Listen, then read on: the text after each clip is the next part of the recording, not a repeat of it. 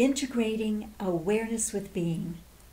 This is a course of study mostly inspired by the teachings of J.I. Gurdjieff, a 20th century Russian Sufi and Christian mystic. His work helps to bring about inner freedom from the prison of our own ego structures, which are made up of fixed beliefs, attitudes, and conclusions. He was also the inspiration for the astounding work of the Enneagram, which is included in this teaching. The Enneagram describes the characteristics of the ego and the divine attributes of the authentic inner self. If we have people in our life that irritate us, make us feel guilty, resentful, or angry, they are compelled to press our buttons because we are radiating some old script that they happen to be reading.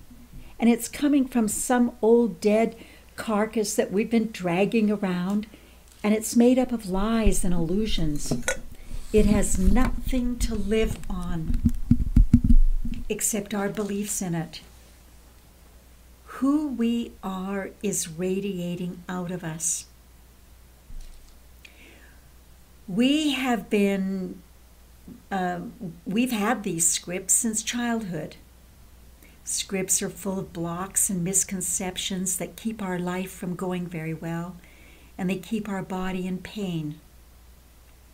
A script always originates out of pain and suffering, and often it is the child within us that was ignored, repressed, abused, and squashed from expression from a critical parent that still lives within us. And when we are in script, we are identifying with the voices of those unintegrated areas of our life as if they are real. These scripts keep our frequency down while we're playing them out in fear, anger, resentment, and apathy.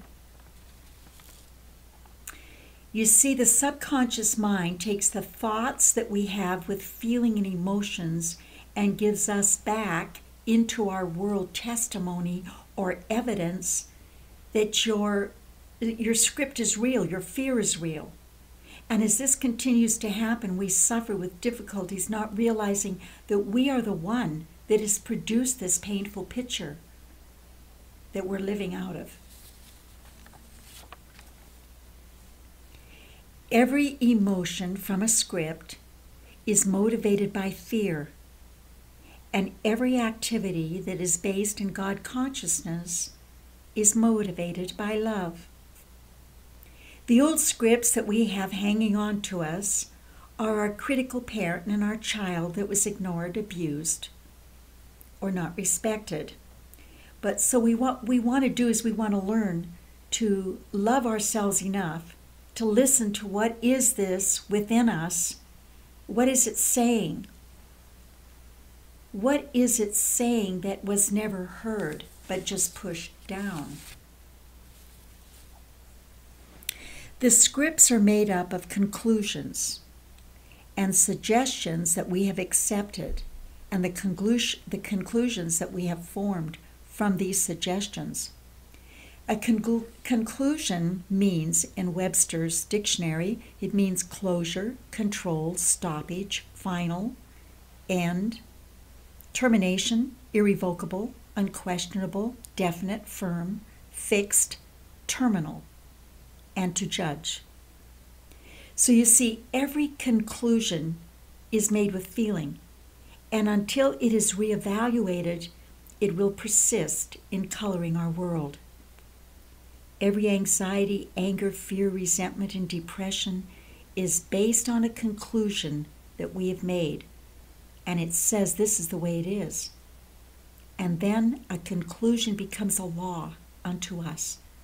And our language lets us know when we've reached a conclusion. Look for the words never, always, nobody, everybody, all, and can't. Blame, guilt, shame, hostility, and insecurity are emotions from false conclusions that we have bought into. Many of our fixed conclusions have been with us since childhood.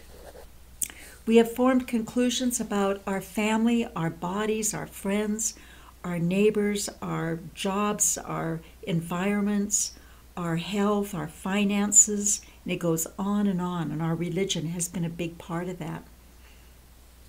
And all of this makes up our false identity.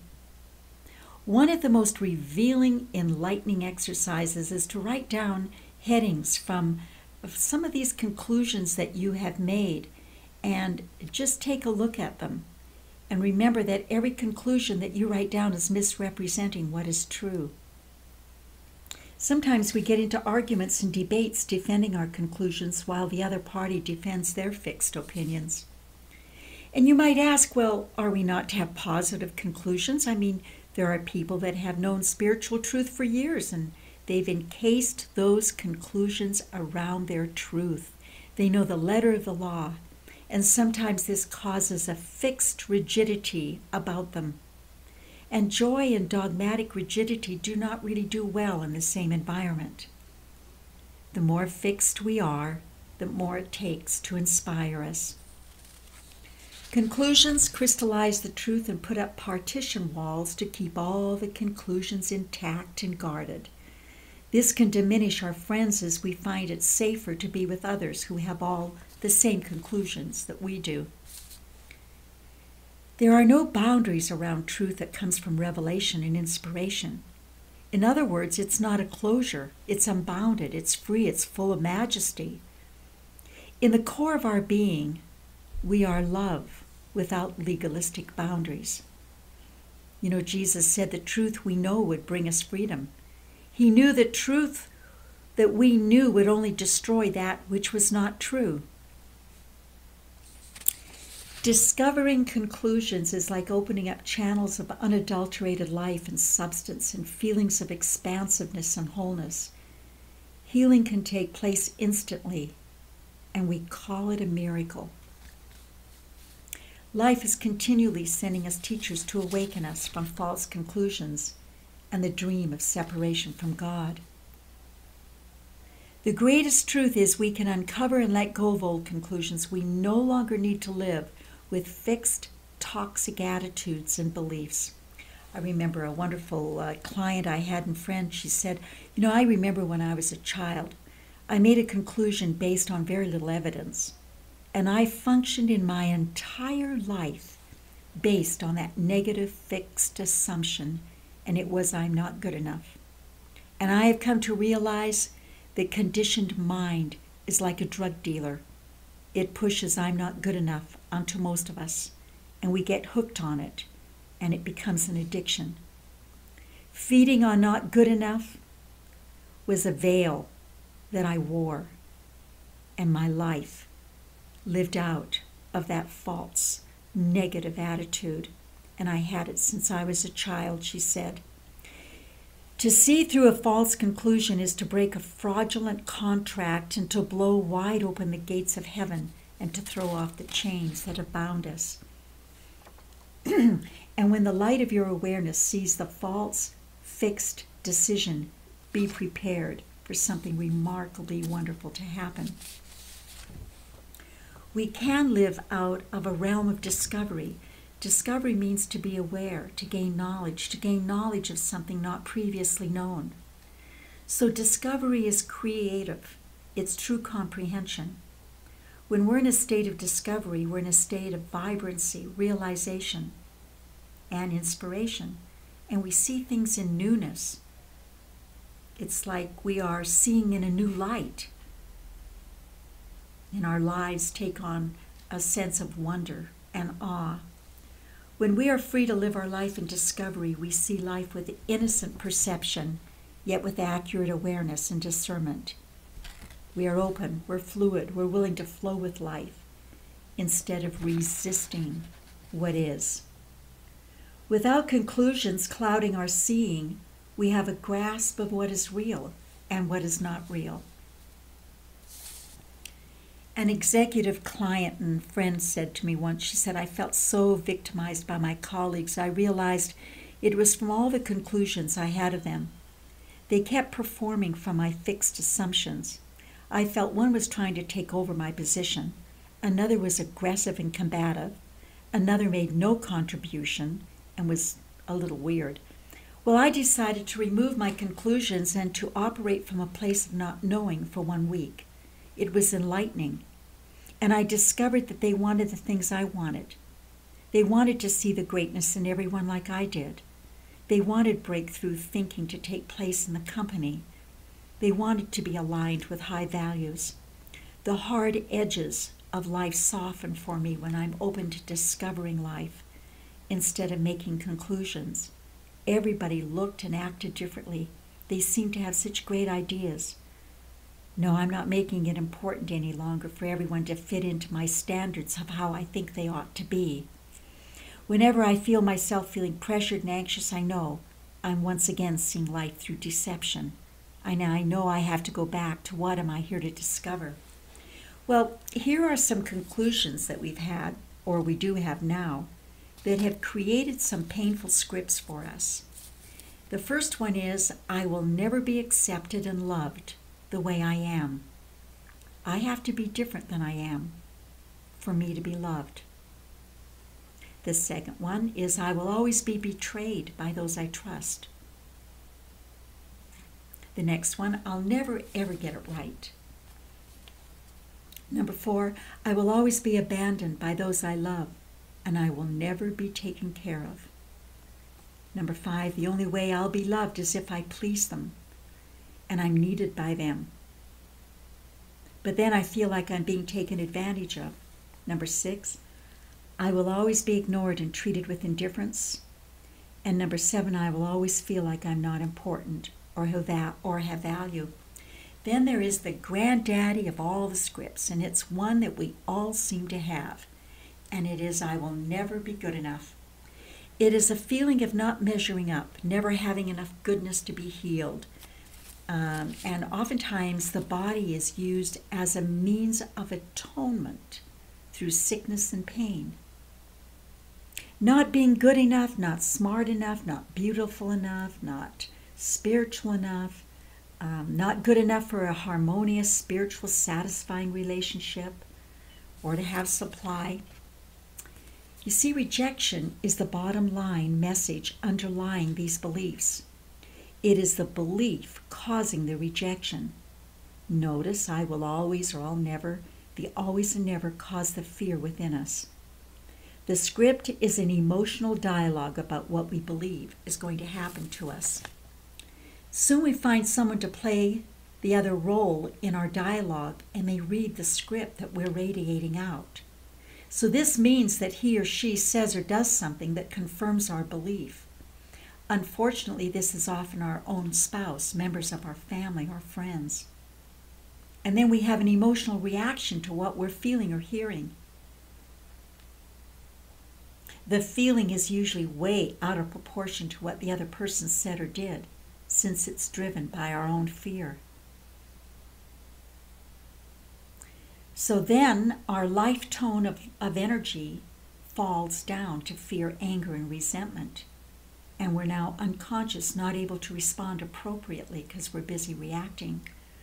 We've all experienced that, haven't we? Fear, anger, resentment is the world tone. That is why the news looks the way that it does.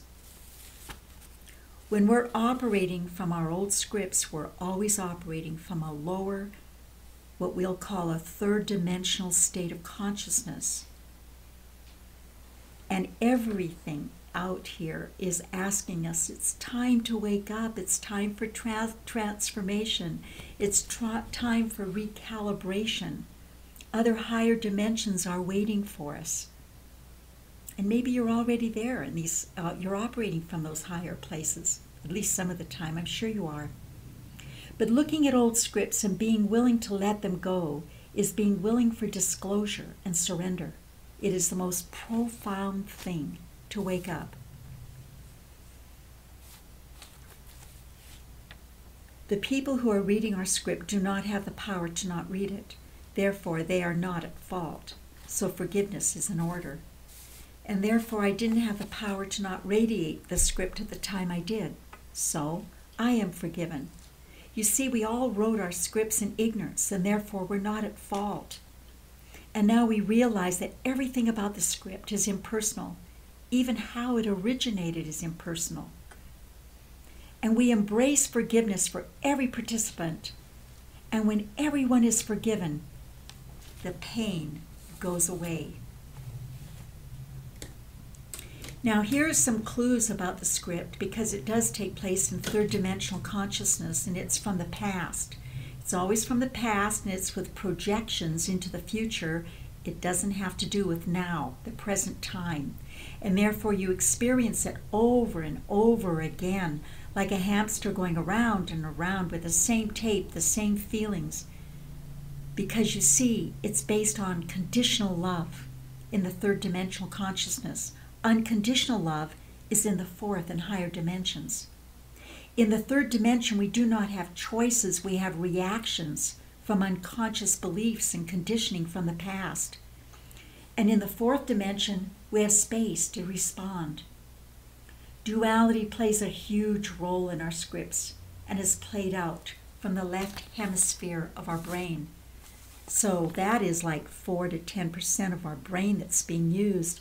So when we're in script, we're just a little stupid, wouldn't you say? To access intuition and to function from higher dimensions and beyond, and to access the rest of our brain, we've really got to access the spirituality that is within us waiting to be accessed. Scripts in the third dimension is made up of rigid beliefs, conclusions, inflexible rules and limitations, always keeping us there through fear and threats. The human being's energy frequency is vibrating at a rate of 186,300 miles per second, the speed of light.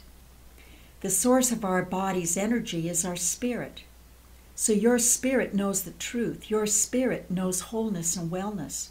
And your spirit knows how to take you there if you can get out of the way.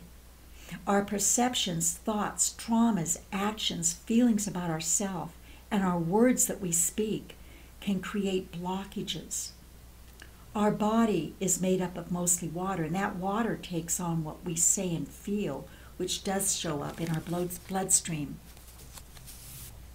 These classes help us to be more conscious, less reactive, and more responsive to life, and to live in higher frequencies or tones.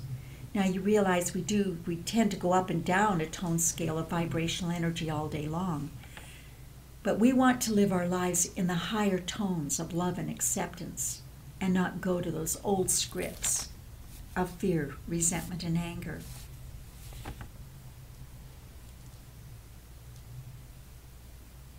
Much of humanity live in chronically lower tones of energy. Gurdjieff says there's 3 states of consciousness: the walking or waking sleep. There is then self-awareness, and there's objective awareness. So let's talk about in the third dimensional state of consciousness, we're going to call that walking or waking sleep. And in this state, we have conditioned mechanical responses. In waking sleep, we go up and down on the tone scale according to circumstances and who we are with and which buttons are being pushed.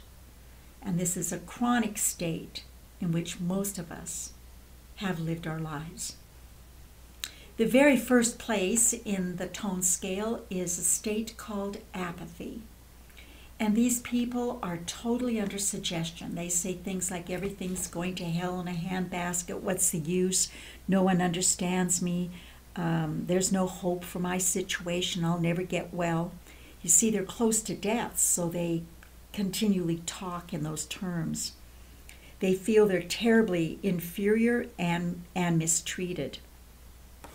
So their bodies are operating erratically, and nothing really seems to be functioning well. The next state is, as we're moving up the tone scale, we experience fear. Fearful people are always concerned with what will people think. They hide their true feelings. They change to suit other people. They're anxious about the future, and they do not like necessarily being alone. They are suggestible to having sicknesses and prescription drug ads. They're afraid of what could happen to them. They vacillate between should I, what if, and did I or say or do the right thing. They're prone to getting tickets and having accidents because they're not in the moment. Fear, resentment, and anger create problems in the body. You see, fear closes down the body functions. Digestive glands halt or decrease the secretion of digestive enzymes and acids. So when that's halted, that's halted, there's some real indigestion problems. The mouth goes dry, pancreas decreases secretion of insulin, the bowels stop working, they can result in chronic colonitis. Urinary system, the kidneys decrease urine flow and increase water retention. In the bladder control, it becomes more difficult. Brain vessels constrict, hampering our clarity and our thinking. The immune system becomes weakened and we're more open to whatever is floating around. As we move up the tone scale, we move into resentment. And resentment is a combination of fear and anger. And these people, they have insinuating remarks, they're suspicious, they can hold grudges, they're critical, they're judging, they can be dishonest with themselves, and they always are thinking other people are dishonest. They're tense, they find it hard to relax, and they're always seeing a flaw in their world. This person is angry. They feel that they've been used and mistreated, but they're afraid to really do much about it. So they suffered from a continual inner sieving. They hold grudges against people. They're very good at all the classic put-downs, and they enjoy exposing and revealing secrets of other people. They're always prepared to fight or run. Fearful, resentful people fill up medical offices. They have the most ailments. They're reporting to their infinite intelligence that there's an emergency going on, and infinite intelligence does the appropriate thing and sends all the hormones and fluids necessary to fight or run, but they do neither. They stew in those juices, which turns very toxic. Prisons are full of fearful, angry, resentful people, and they are often talked into breaking the law.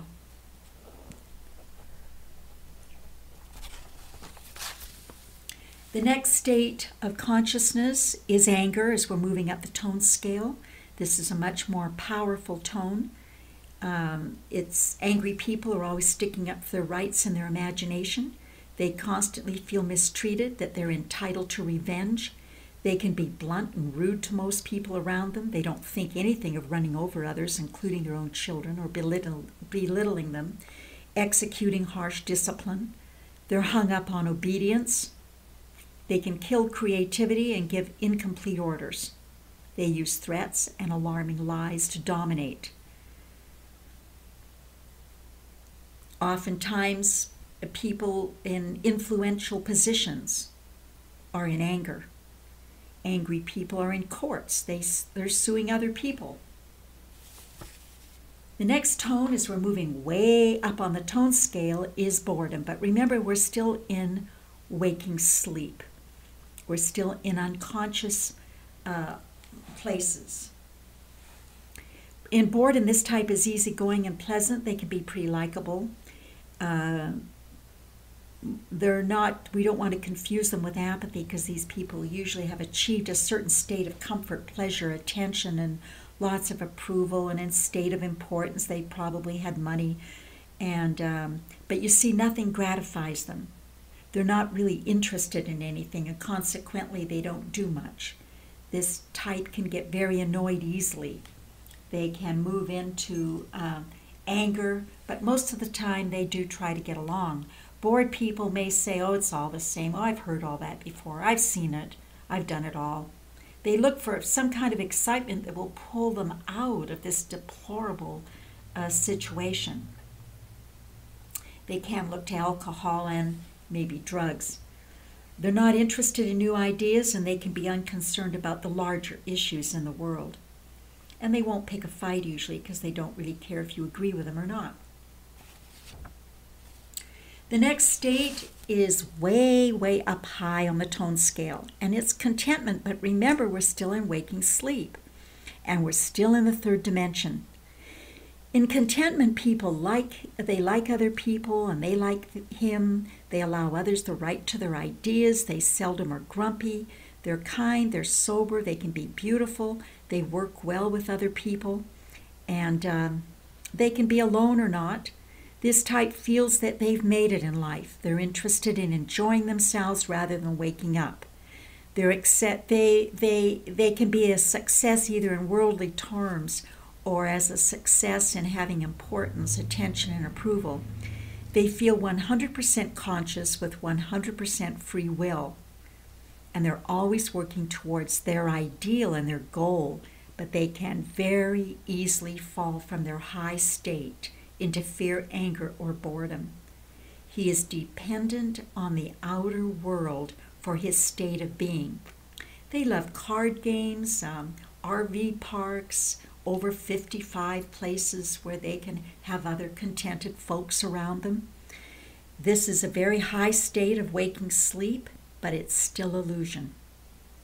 And until we keep our tone above contentment, we're not in present time, and we're open to the suffering of the world.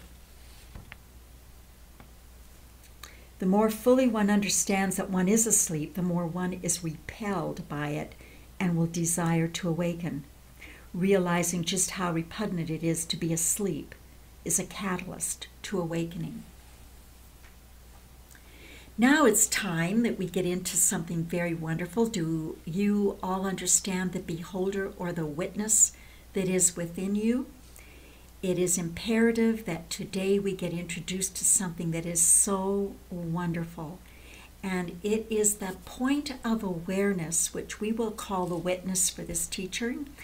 And it is within each of us. It can observe your reactions, your hurts, your pain, without a smidgen of condemnation or justification or reaction.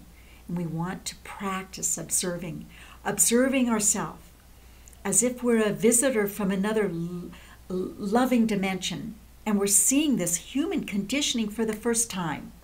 So now, instead of seeing and judging, we're going to observe the reactions, and we're going to observe them with deep interest.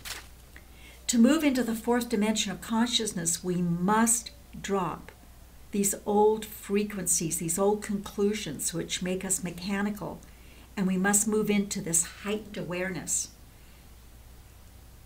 Now, we do experience heightened awareness every day, probably, but perhaps just for moments. So we're wanting to be present, awake, interested, vitally alert, and awake. A mechanical, unawakened person operating in fear, resentment, and anger is 100% subject to suggestion 100% of the time. All suggestion offers some gain or reward or threatens some loss or pain. Vital interest is now in the fourth dimension, and it's the fourth dimensional state of consciousness. This is really, really thrilling. And this provides us with an enhanced state of ease, possibility. We have much more capability in this state than the structures of the old third dimensional state of consciousness. In vital interest, we're always in present time. The focus is now. And our bodies are it's really interesting because our bodies are already in present time. Think about it. You're breathing in present time. Your heartbeats are in the now moment. Digestion, your blood is flowing, all present time.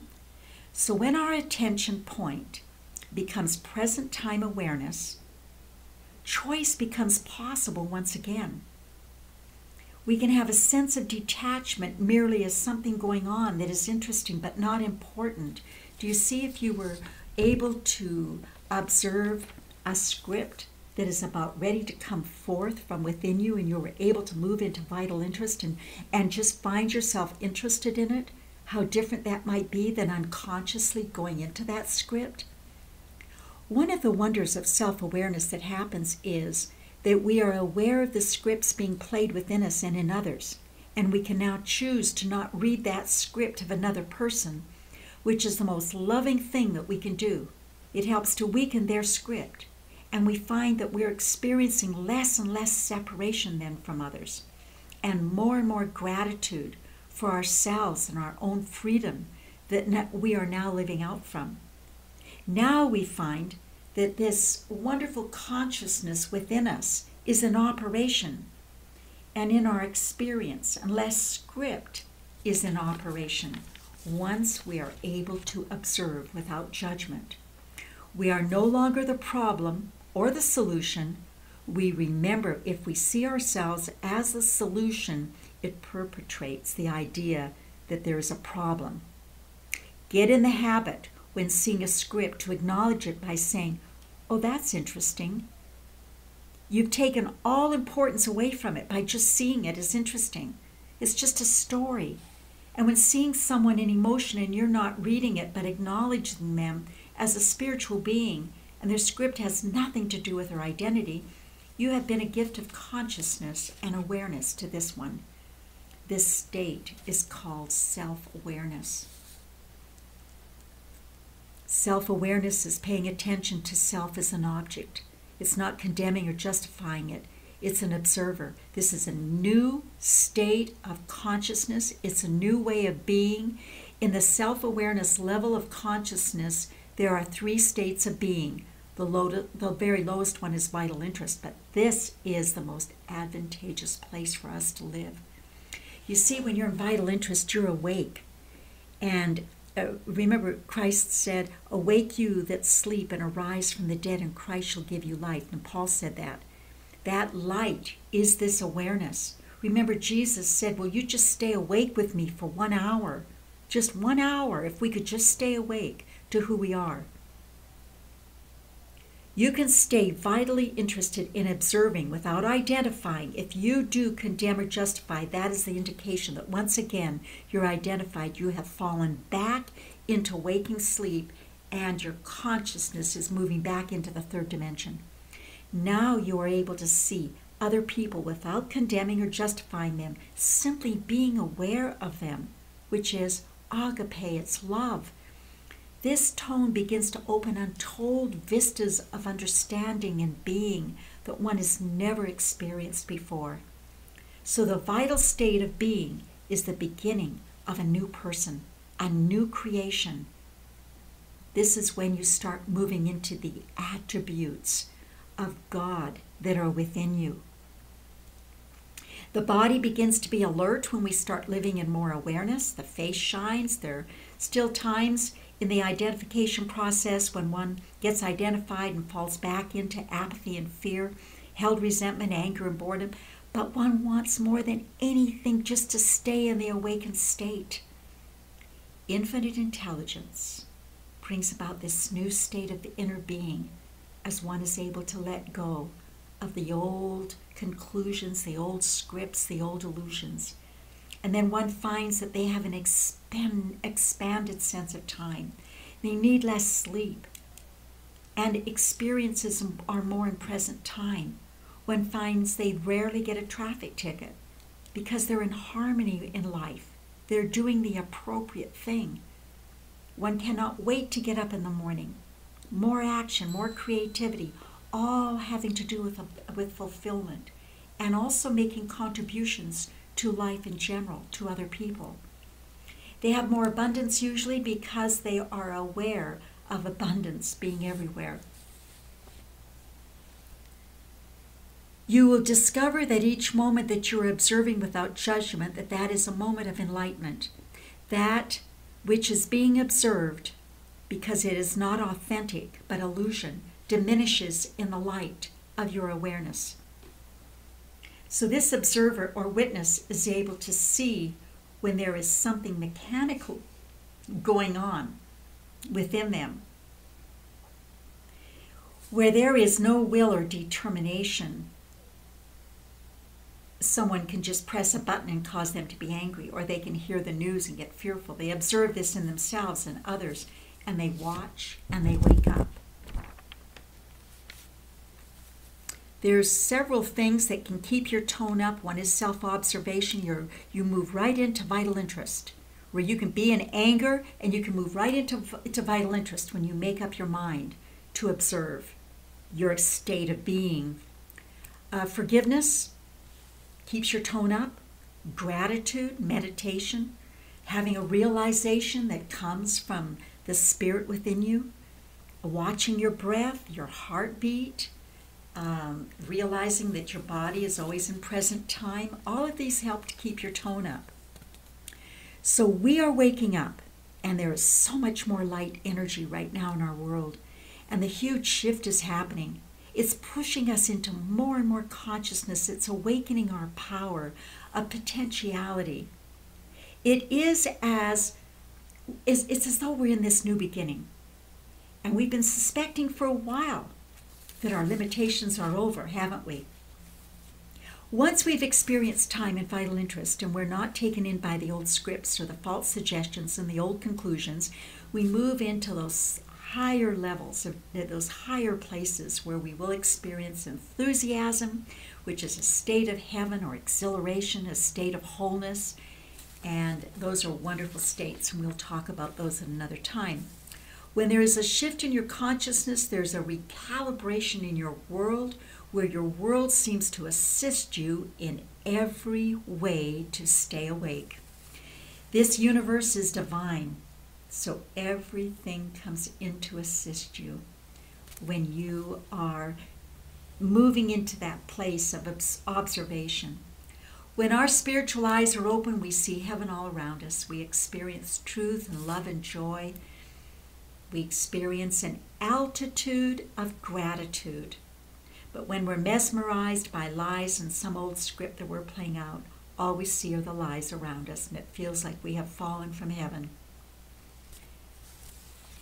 Your homework now is to use your awareness to see if you can see scripts in action in yourself and others, that you are able to disidentify from old conclusions. See the scripts in others, but see them with compassion.